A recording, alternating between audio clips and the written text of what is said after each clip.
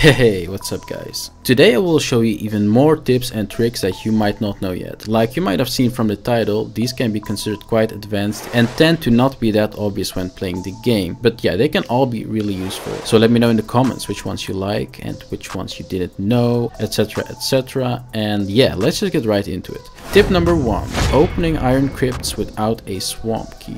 So this is a really useful trick for when you forget your swamp key and you want to enter some swamp crypts but you don't want to go all the way back to your base. It's also useful if you just want to have an extra inventory slot for free, or even if you want to access swamp crypts in the early game before even having a swamp key. So how do you do it? Well, there are various ways, and my favorite way and also the fastest way is by just going to your crafting menu, build a workbench near you, and then approximately clip a chair on the door like this. Then when your character is seated, just walk forward by pressing W. When you do this, you will go through the closed door and voila, you'll be in the crypt.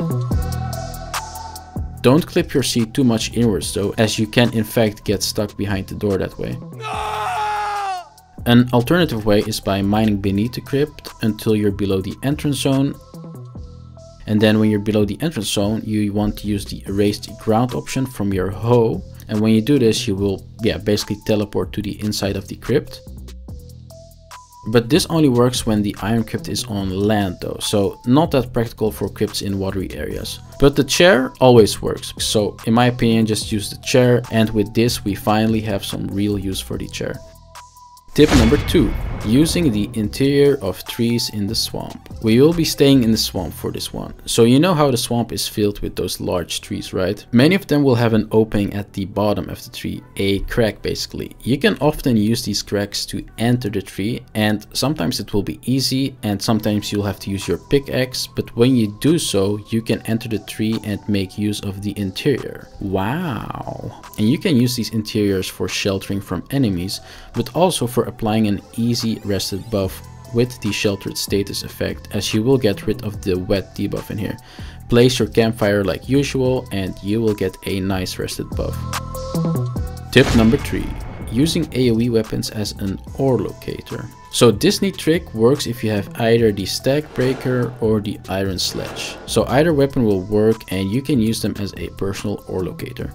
What this means is that when you smash the ground with these weapons, a message will pop up on the screen saying too hard when there is an ore vein nearby. So here's a demonstration for this. I hit here, no message. When I hit the ground again, but with the silver vein in the radius of the weapon's attack, it will in fact give you a too hard message at the correct location. And this way you can use these AoE weapons to locate ore at any time. It can be useful when you're mining down deep and you want to know in what direction you need to go accordingly. So in this case you will use the stack breaker or the iron sledge, you smash the ground, and it will give you a message telling you in what direction you need to mine.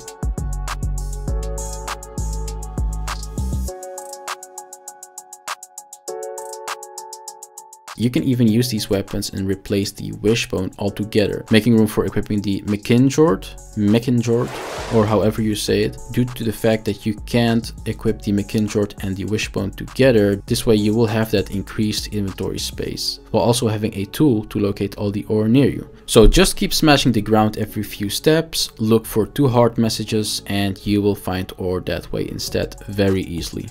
Tip number 4. Stop, don't do it. Have you ever had this happen? Yeah, you did. I know. Don't lie. You're walking and oops, accidentally you press the activate your Forsaken power button. You get a bonus effect that's completely wasted for no reason.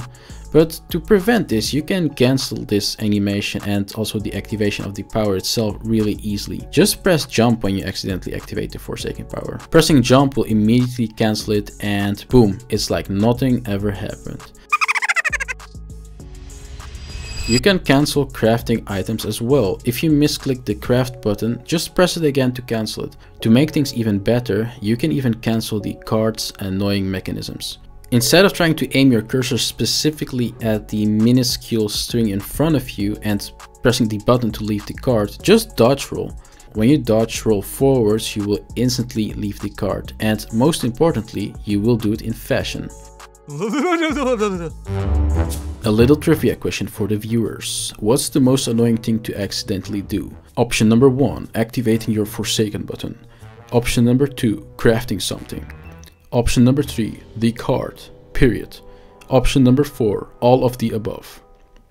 Tip number 5, exterminating bees. Trying to destroy beehives with your weapons can be quite annoying sometimes due to the placement of the beehive. And when you get close, you will get poisoned as well, which can do significant damage in the early game. However, you can really easily destroy a beehive and secure the loot with the following trick. Just build a workbench close to you, get your hammer out, and then destroy all the surrounding walls and tiles from a distance. Since the beehive is glued to these walls and these roof tiles, it will automatically be destroyed and all the loot will just fall down. It's beautiful. It's a really easy way to get stacked on queen bees. Tip number 6, beehive equals roof. Yeah, you heard it right. You can use beehives as roofs. Now this is a very unique way of making a functional building. Therefore it's also a really cool application. Basically, to demonstrate this, here is a workbench that does not work without a proper roof, obviously. However, dropping a beehive above the workbench will let the game register that you do in fact now have a roof. And I'll show you. Boom. A working workbench. But I can feel you panicking with one question lingering in your mind. Will the bees still be happy this way? The bees will still be happy this way.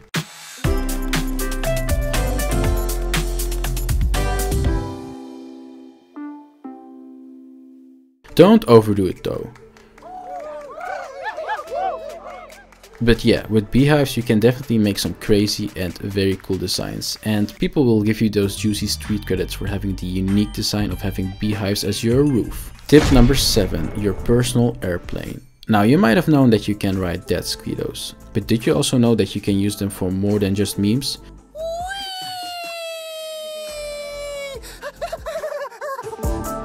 It all depends on what you want to do, but I'll give you an example. If you find a dead squiddo in the wild and you observe his flying route, then you can make use of that. Let's say I desperately want to get to the top of that very large dildo shaped stone pillar, because I want to build my base there. Now I see a dead squiddo, I hop on it as my personal taxi, and then it will just bring me to the top.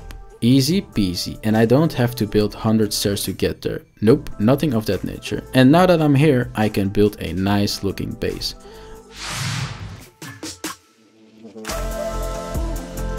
Oh, by the way, bonus tip, if you want a lot of stone really quickly, just start mining at the bottom of these pillars. They will instantly explode when the bottom layer is gone and you'll get a massive amount of stone really quickly.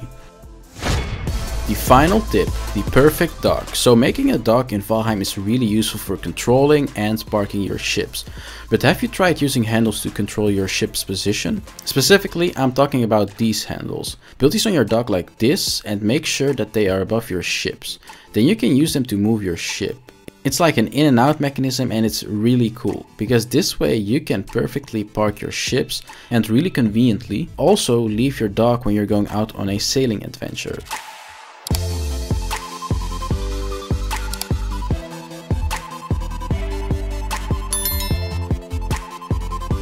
So that was it guys, don't forget to smash the like button and the subscribe button.